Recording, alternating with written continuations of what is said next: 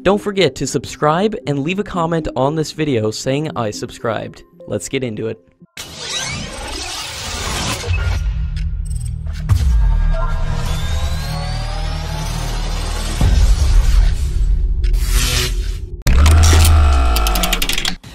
According to latest reports, many countries which operate the Su-30 fighter jet have started approaching the Indian Air Force through the Russian government to learn and study the tactics used by the Indian Air Force in the recent aerial engagement on 27th of February 2019, and the Indian Air Force might brief a few ally countries in the coming months.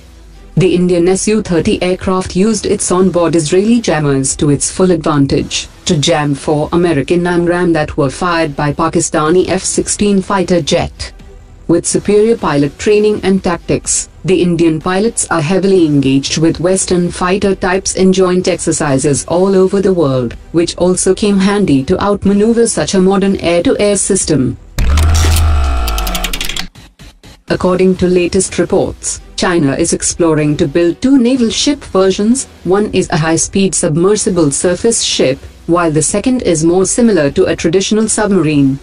The submersible surface ship's hull will be submerged underwater for stealth operations, and only the bridge and few other parts of the ship will be above the waterline, thus reducing the radar cross-section, while on the other hand, the new submarine could go really fast on the surface.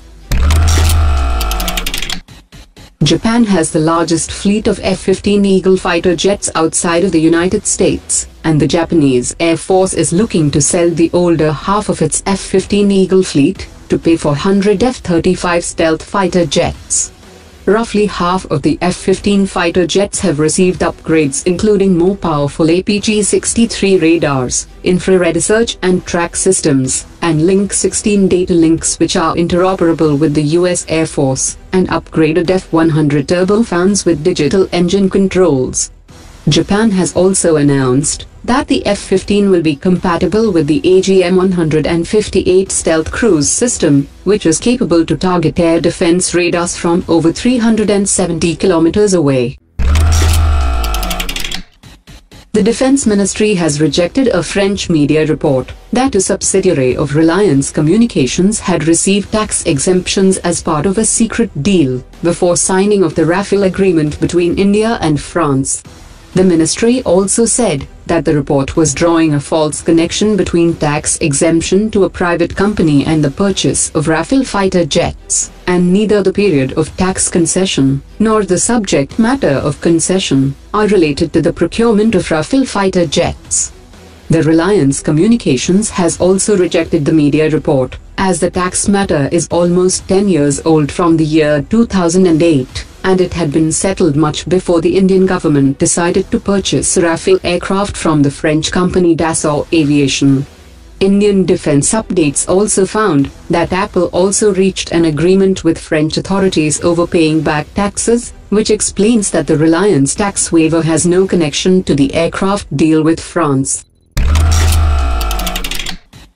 According to latest reports, the 3 services including the Indian Army, Indian Air Force and Indian Navy will jointly plan and execute all operations in the future. The Indian Navy chief also addressed the Army commanders and focused on jointness and challenges in maritime domain.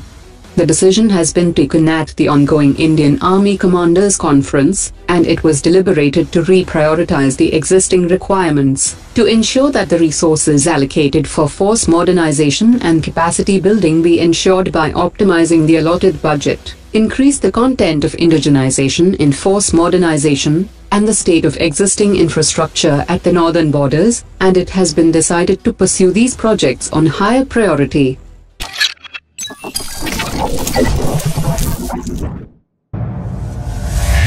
Omar dropped it.